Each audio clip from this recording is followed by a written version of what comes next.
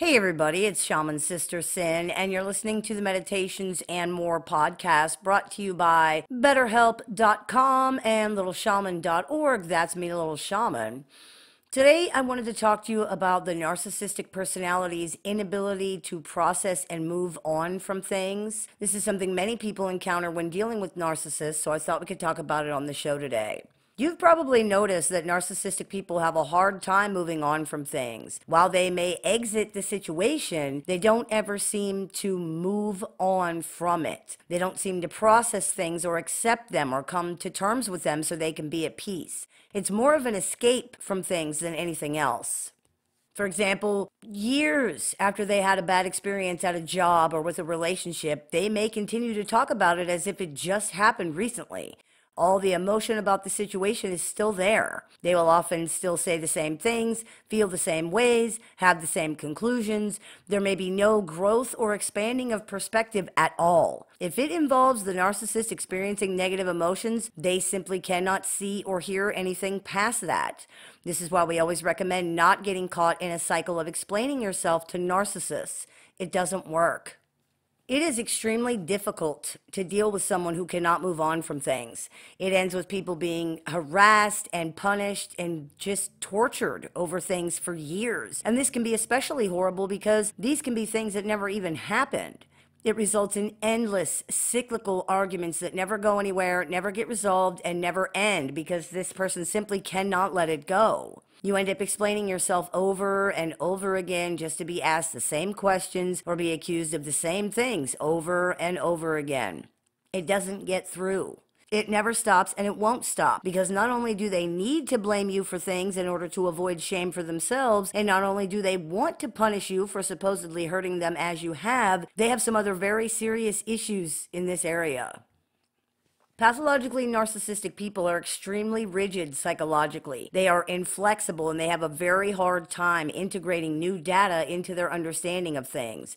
On top of suffering from a range of cognitive distortions, they enter into a state of cognitive fusion where thoughts, emotions, and experiences become fused together, and then those become fixed in their minds. Their perception of reality, and consequently their reactions and their behavior, reflect this fused experience rather than the experience of the actual situation or the moment, and they reject information that refutes or disproves the fused experience. Not just because they're psychologically rigid, but also because, as we discuss in Narcissists and Cognitive Distortions, their conclusions make sense to them. They might have been in this state of cognitive fusion for decades without ever questioning or even acknowledging it. Cognitive fusion and psychological inflexibility contribute to narcissists talking about the same things or asking the same questions over and over again as if they've never been discussed, even though they have, often multiple times. The inflexibility and subsequent rejection of new information is not just a result of these cognitive issues. They are also an automatic defense reaction because acceptance or consideration of the new information would cause narcissists to experience an unwanted or negative emotional event, such as being wrong.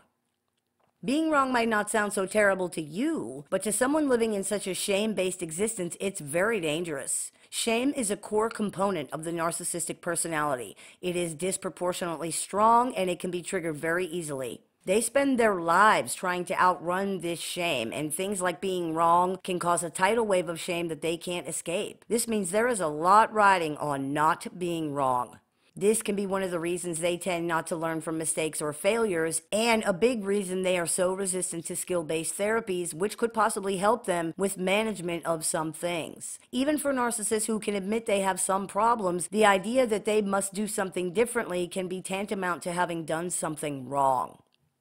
This makes it very difficult for narcissistic people to process events, particularly if they involve negative emotions. Because narcissists have such a tendency to automatically perceive things negatively, and because they will try to avoid negative emotional experiences at all costs, there are many things that happen which they're not able to process or accept.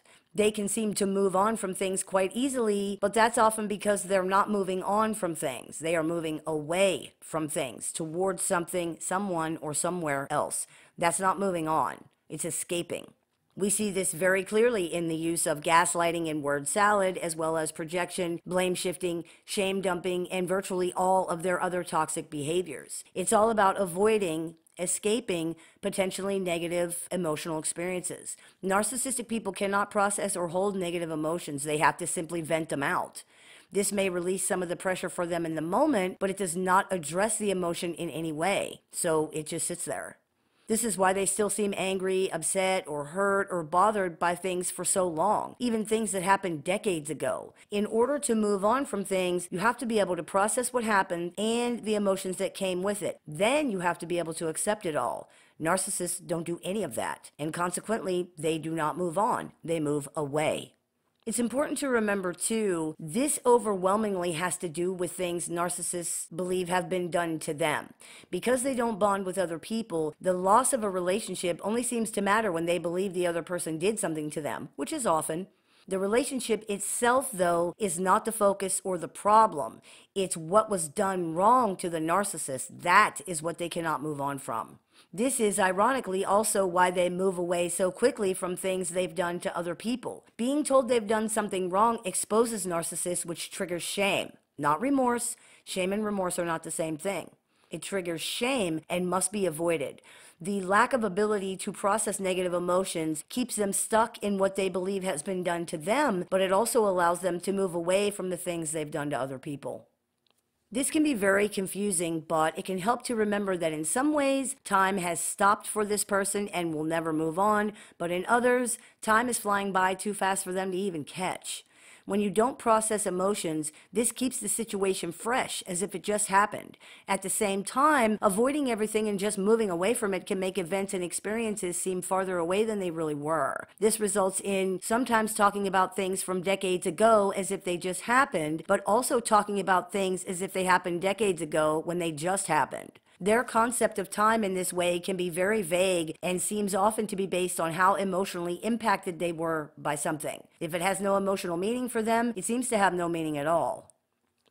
Hoovering, which is what it's called when narcissists try to suck people back into relationships, falls under this umbrella as well.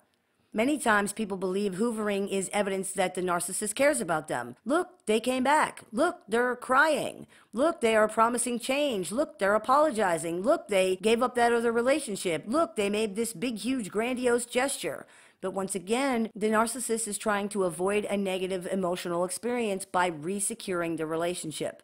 This is not evidence that they care about somebody. It's evidence that losing control over other people terrifies them because they're dependent on other people to survive.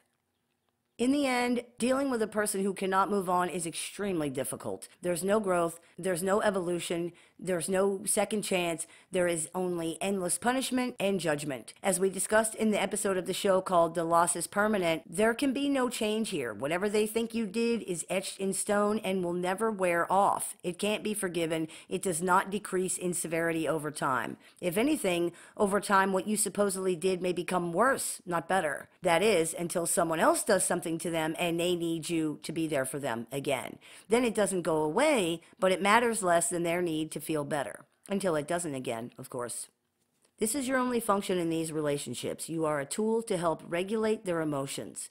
That hurts. It really does. But at least you will move on from that hurt eventually. They won't. I hope this clears a few things up for you. As always, I look forward to your comments, questions, and suggestions, so please keep those coming. I take appointments online, over the phone, via text, via messenger, via email, and through Skype worldwide. So if you're interested in speaking with me one-on-one, you can visit littleshaman.org to do that. I teach workshops, clinics, and seminars throughout the year. So if you're interested in seeing what we are running this month, you can visit littleshaman.org to do that as well. You've been listening to the Meditations and More podcast brought to you by betterhelp.com and littleshaman.org. That's me, the Little Shaman. May the Great Spirit bless you. Have a beautiful day.